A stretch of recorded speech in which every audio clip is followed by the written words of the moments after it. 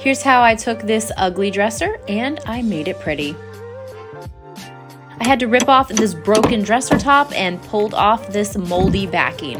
Now it's time to do a little surgery, and we cut off the legs on the dresser. Then I cut out a new backer board for it using Luan.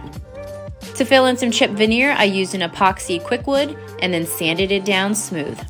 This girl needs some new legs, so we installed some hardware and screwed on some brand new wooden legs. It's time to give this old wood a little facelift using some dark walnut stain, followed by some water-based polyurethane. To add some color and make that wood pop, I mixed up some custom green paint color, and then I got to painting. Then I followed that with some water-based polyurethane. Using some manufacturer board, I got a new dresser top for it and screwed it into place.